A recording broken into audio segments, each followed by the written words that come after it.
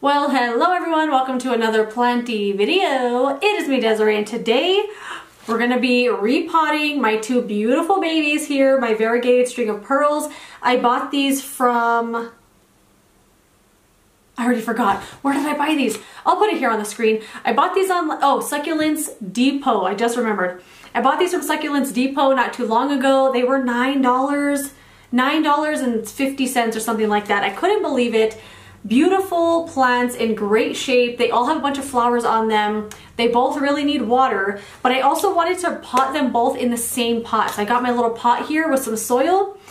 I'm also going to cut off all these flowers. Normally, if a plant is flowering, I would never cut the flower off. I'll just stare at it forever. I don't care how much energy it's sucking out of the plant. I want the flower to stay there. But these ones, they don't smell good. Like, I can smell these just being in the room. Like, I had these over there on that shelf and I just knew they were in this room because I could smell it. They're so strong. They're very beautiful to look at. Like, look how cute that is. And this one has like little purple little thingies coming out. It's so cute. They're so cute to look at. My other one, my other regular string of pearls on the windowsill is blooming as well. But for some reason, I can't smell that one as much as I can smell this. And I know everybody says it smells like cinnamon.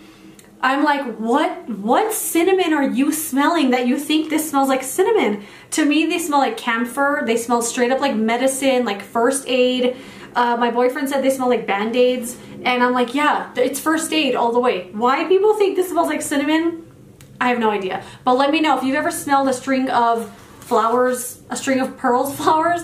Let me know what you think they smell like, because I think we're smelling the wrong cinnamon over here. So I'm gonna try to smash both of these into this pot. I know they don't really fit, but I'm gonna make it work. I'm gonna make it fit and I'm gonna cut all these flowers off. So let me adjust here so we can get a better view. Okay, I'm trying to not be crooked, but it's like, I'm gonna mess with it for 25 minutes trying to get it straight. And it's just a repotting video anyway, it's fine. But here are my two little babies. I will link these down in the description box because they were an amazing deal. And they arrived in great shape. I was super happy with everything from Succulents Depot. So it's not affiliated, they don't know who I am or anything. I'm just linking it out of the kindness of my heart because I want you to have one also. So first thing, let's cut off all these flowers. There are so many and I think they're so beautiful, but oh my God, they just stink. They just stink. And I never thought in a million years I would cut flowers off of a plant before. Well, some of them are just popping off. They might have been already kind of spent. Like some of these have little dry pieces on them. I just noticed back there I have my Santa nightlight. I love that nightlight. It's my like favorite Christmas decoration I've ever bought. But I keep a nightlight in here all year round for my cat. I don't know why, but for some reason I think my cat can't see at night and I'm like, the cat needs a nightlight. So I love to put that on for the cat. I think it's so cute. And I turn it off every morning, but then when I leave for work, when I come back at night to turn it back on for him, or when I, you know, it's just nighttime and I'm turning it back on for him, I always ask him like, oh, who keeps turning off your nightlight? As if it's not me. Anyway, those came off really easily. I'm thinking because they were kind of already spent. Like most of the little like stems were already really dry. Yeah, they already dried up. So this one I'm hoping will come off super easily. And you can kind of see what the plant looks like when it needs water. I did a care kind of video on string of pearls and how I care for them. And I also showed very close up what the plant looks like when it needs water. So I'll link that down below in case you want to check it out and you want to see, to kind of get a closer look at what the plant looks like when it's thirsty. But these the little pearls will kind of get a little dip in them. I'm not sure if you can see that. They get a little bit of a dip in them and they'll feel a lot softer than they normally do. I'm a huge advocate for touching your plants. Get to know your leaves. Get to know the way your plant looks and feels when it's fully hydrated. That way you know what it looks like and feels like when it needs water. I'm a huge fan of touching the leaves and getting to know your plant like that kind of way. All right. Oh yeah, most of those leaves just fell right off. There's a stem there that I think that's dead. Let's cut that off.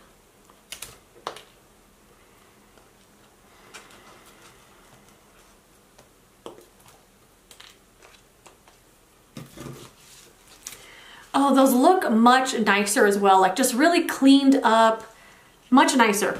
Okay, have my little soil here, and I just got some cactus soil, like the soil that's used for cactus and succulents. And I got the most shallow dish I could find. Or that I already had anyway.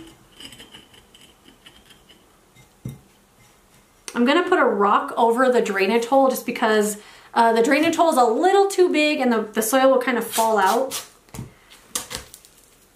All right, oh my gosh, I'm kind of nervous because I don't know how it's gonna go, but I don't know. Hopefully you guys can see. Okay. I did want to wait till these were totally dry because I feel like it'd be easier and the soil wouldn't just fall off of the plant. Oh, there's another flower. The roots look really nice. I thought this was going to completely fall apart when I got it out. I mean, it's very, very loosely together. Like the roots are definitely not holding this together. I think just the soil being dry is what's holding it together. All right, next one, really gently.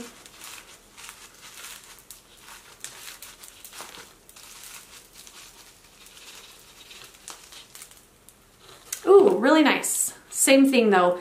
Roots are really like, there's not a ton of them, but they're very, very lightly in there. But it's definitely because the soil's dry that's what's holding it together mostly. But I'm gonna kind of smash it a little bit so it's this way, if that makes sense. Not so round. And I think I'm gonna do that for this one too. Just kind of smash it just. This one feels way looser, like way looser than that one does. Oh yeah, that one fell apart super easy. But this one does feel a little more dense, so I think this might have a little more of a root structure.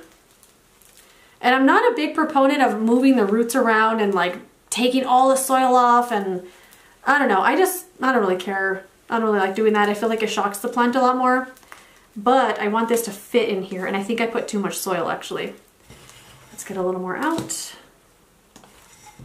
I want to get one of those trays that people use to repot in their house. I think those are so cool. I saw a boot tray at Target. I think I want to get that because they had them for $5 or like a larger one for 10. I think I want to get one of those. I don't need like a fancy one. I just need something kind of cool that I want to. Okay. A little bit of a tight fit, and that's also too much soil still. Okay. Let's take out most of the soil. I'm gonna take all of it out. Yeah, it almost didn't need any. Okay, let's try to smash this in there. Let's put that one first. Then this one. And I don't mind having such a tight fit. I feel like the roots grow, like it's such a slow grower. As far as roots grow, I don't think it needs like a ton of space, and I think it'll do just fine kind of smashed in here close together. I think, I don't know anything. I don't know anything about anything. Cool, now let's just fill it back up. It doesn't seem like it needs a lot of soil because, I don't know, I guess I thought it was gonna, like I honestly thought it was gonna fall apart all the way, and then I was just gonna have the little pieces of plant to work with. But they stayed together pretty nicely. I think the roots are pretty kind of nice in there.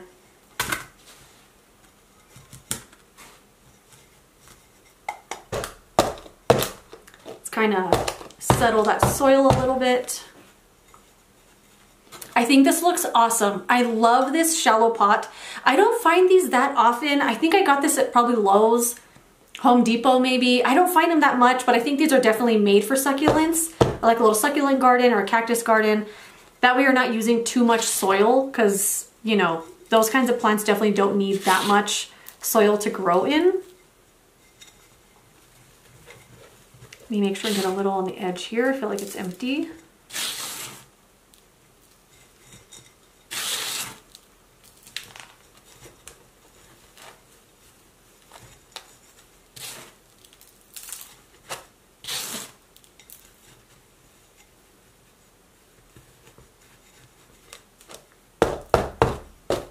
Check all the sides, make sure it's not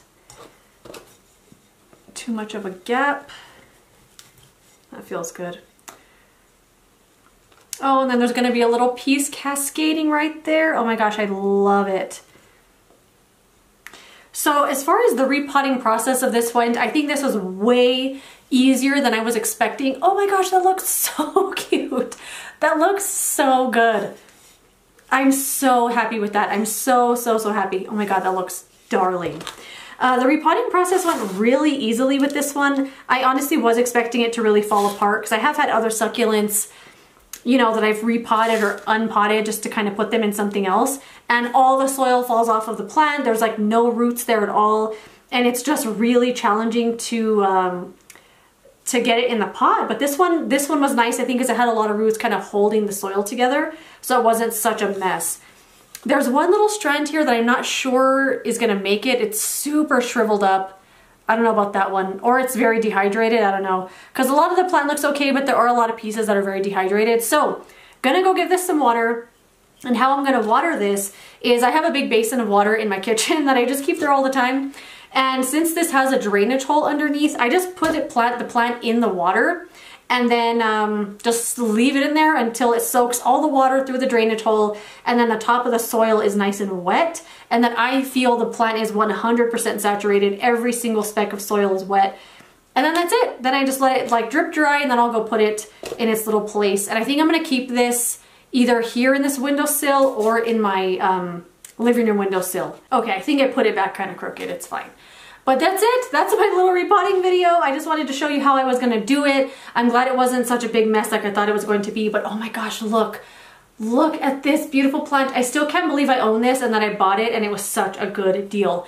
But that's it. Thank you so much for watching this video. If you enjoyed it, don't forget to give it a thumbs up. Subscribe so you don't miss my next one. I will link this plant in the description box so you can buy one for yourself. I also have an unboxing video where I opened up the order that I received from Succulents Depot. I did buy it with my own money, of course, but I unboxed it so you could kind of see how it arrived, and it was in perfect shape. But yeah, that is it. Thank you so much for joining me, and I will see you later in another video. Goodbye.